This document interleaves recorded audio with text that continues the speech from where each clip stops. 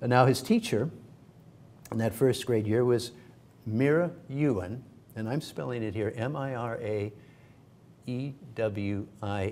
which is how it's spelled in the ledger books running on the top above the list of the grades for her students. I'm a little uncertain about the last name's spelling, truthfully.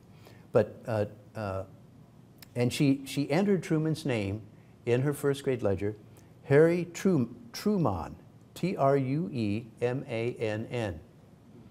Now, Truman returned the favor years later by always misspelling her name, Myra, M-Y-R-A, Ewing. Truman was 8 years and 5 months old, and maybe I took all the students in that first grade class, added up their ages, divided by number of students.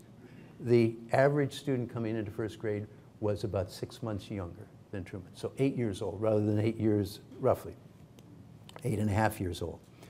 And the ages of the first graders ranged, as I mentioned, from 6 to 13. Now, we learned from these ledgers that Truman was punctual. He was never tardy a day in his life, as far as we can tell. Dependable and well-behaved. He never missed a day for the rest of the year, never tardy. His deportment grade. How many of you got deportment grades when you were in school? You did. You really? You got deportment grades. Well, this is probably the most important grade you could get. Just told whether or not you were a good person.